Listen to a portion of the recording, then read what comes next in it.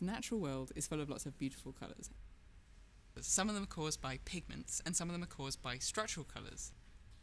Structural colours is when light interacts with microstructures on the surfaces of things like peacock feathers or beetles or butterflies, and that causes some of the most beautiful, vibrant, iridescent colours that you find in the natural world.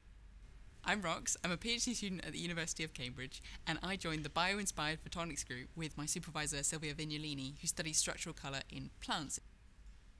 Sylvia was collaborating with plant scientists at Kew Gardens on lots of different iridescent plants when they noticed the polyberry, which had retained its colour and really stood out as being really bright and shiny even after 100 years. We've got some here that are decades old, and amazingly the colour is still as bright as it was.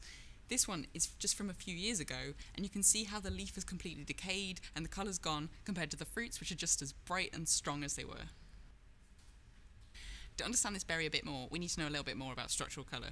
So all structural colour has the same basic principles. As light comes in and hits a surface, some bit of it is reflected, and the other part passes through the surface. The reflected lights interfere with each other, enhancing some colours and destroying others. The angle at which the light hits the surfaces determines which colour is reflected, so some butterflies look really bright from some angles and completely dark from another. In the outside of the polyberry, there are cells which have layers really like this. They're made by cellulose fibres, which are all stacked with a slightly different angle to each other, which makes it go round in this helix pattern. As the light comes in, it interacts with those layers, it's reflected and interferes to reflect bright blue light. Because of the spiral structure of the cellulose fibres, the light that's reflected also moves in a spiral way. That can happen either left-handed or right-handed. You get these structures in lots of different places in nature, but it's basically always left-handed. What's amazing about the polya fruit is that it has cells that are left-handed, but also cells that are right-handed. That's really rare, and it's why it's so exciting to work on them. At the same time as looking at these structures in nature, other people in the Bio-Inspired Photonics Lab have been working out how to make these structures artificially just using cotton and paper.